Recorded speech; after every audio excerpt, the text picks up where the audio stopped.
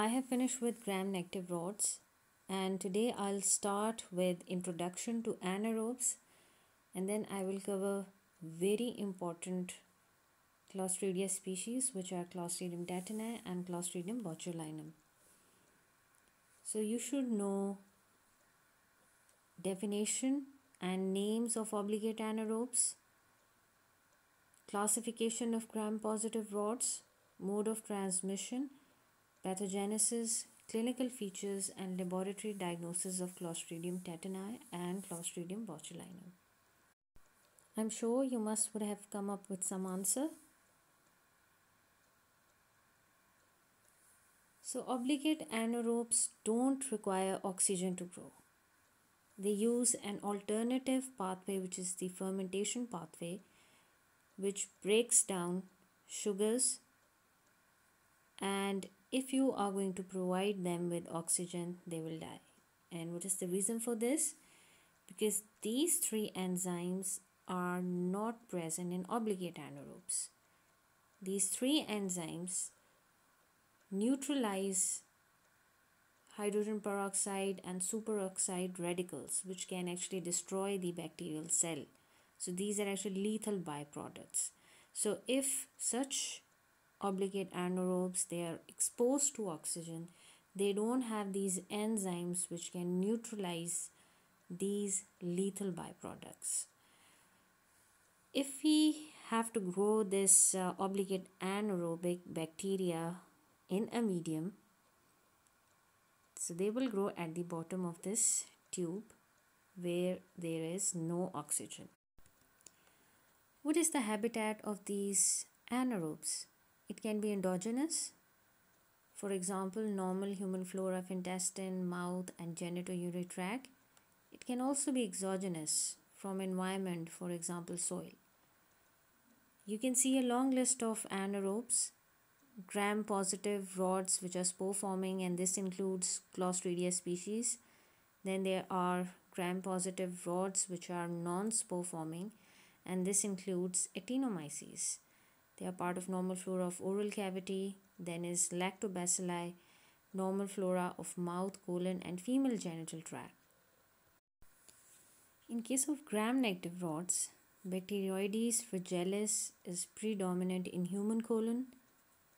Porphyromonas is part of normal flora of oral cavity. Fusobacterium, another anaerobe, which is normal flora of mouth, colon, and female genital tract. There are various predisposing factors for anaerobic conditions. They can be general, they can be specific. In case of general, diabetes mellitus, corticosteroids, neutropenia, immunosuppression, and collagen vascular diseases, they are included. And if you specifically talk about some predisposing factors, then there can be any malignancy, it can be leukemias, it can be surgery, for example, of oral GIT, female pelvic area. It can be oral GIT, genital tract disease or trauma. It can be human or animal bites. It can be even aspiration, and also therapy with certain antibiotics. So the mechanism is actually decreased redox potential. There is obstruction and stasis, tissue anoxia, or you can say tissue destruction is there, and vascular insufficiency. So all of these are pre-existing conditions which are favorable for anaerobic infection. Let's talk about classification of gram-positive rods. How to remember this classification? I think the easiest way is to first know which are spore-forming bacteria.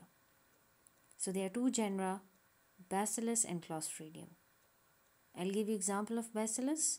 Bacillus anthracis, which produces anthrax, and we'll talk about Clostridium species in detail later on. So both of these are spore forming, and there is just one obligate anaerobe in this classification, and that is Clostridium. So I think rest of the classification becomes easy. You can see non-spore forming bacteria. All of these are aerobic, and the examples are Corynebacterium diphtheriae and Listeria. Okay, so we will talk about Clostridium tetani and Clostridium botulinum simultaneously, and we will also see certain differences between these two important gram-positive rods which are obligate. Clostridium tetani and Clostridium botulinum spores are widespread in soil. The portal of entry is through wound site. In particular, I would talk about this Clostridium tetani. For example, if nail penetrates skin, as you can see over here in this image, and then is skin popping. It's a technique which is used by drug addicts to inject drugs into skin. Germination of spores is favored by necrotic tissue and poor blood supply in the wound. And in case of Clostridium tetani, this contaminated umbilicus is again a very important mode of transmission. So unhygienic practices such as application of cow dung on the umbilical stump, certain rituals which can involve use of unhygienic instruments such as circumcision or ear boring, and even septic abortion. So all of this can result in tetanus because of Clostridium tetani. Talking about Clostridium botulinum, so this is also going to contaminate vegetables, meats, and it is also present as a preformed toxin in unsterilized canned foods. So if it is ingested, so it can lead to botulism. We'll talk about this. So ingestion of honey is another very important mode of transmission. We'll discuss all about this in detail in clinical features of Clostridium botulinum. So there are two modes of transmission in case of Clostridium botulinum, that is through contamination of wound and also through ingestion. I will first discuss pathogenesis of Clostridium tetani. Wound contamination by Clostridium tetani spores. The next step is germination and multiplication, and then release of neurotoxin, which is tetanospasmin. This is absorbed by nerve ending and it reaches through retrograde axonal transport to central nervous system, where it fixes to ganglioside receptors. And this inhibits the release of inhibitory neurotransmitters such as gamma aminobutyric acid and glycine. Alpha motor neurons are activated and excitatory impulses are spread in the central nervous system. So there is pronounced rigidity, unopposed muscle contraction and spasm. So there is spastic paralysis in case of Clostridium tetani. In case of Clostridium botulinum, botulinum toxin is absorbed from gut and is carried through blood to peripheral nerve synapses, where it blocks the release of acetylcholine. So it's a protease that cleaves these proteins involved in acetylcholine release. So there is flaccid paralysis in case of Clostridium botulinum. Clostridium tetani produces tetanus, and this is characterized by strong muscle spasm, which is actually spastic paralysis. So specific clinical features include lockjaw, and this is because of rigid contraction of jaw muscles which prevents the mouth from opening, and there is a characteristic grimace, or this is an ugly twisted expression of face which is known as Rhizus sardonicus. Opisthotonus is a condition in which there is pronounced arching of back due to spasm of the strong extensor muscles of back. They can also be respiratory failure. And do you remember mode of transmission of tetanus neonatorum? So there is complete rigidity in this baby in case of Clostridium tetani. In case of Clostridium botulinum, food-borne botulism has the highest risk in case of green beans, peppers, mushrooms, and smoked fish. When these foods are canned or vacuum packed without adequate sterilization, spores survive and germinate in the anaerobic environment. Toxin is produced within the canned food and ingested preformed. So there can be diplopia, dysphagia, and respiratory failure. Do you know what is this? This is diplopia, double vision. In case of infant botulism, there is ingestion of spores in honey. Organism grows in gut and produces toxin there. So it's mostly in infants less than 6 months of age.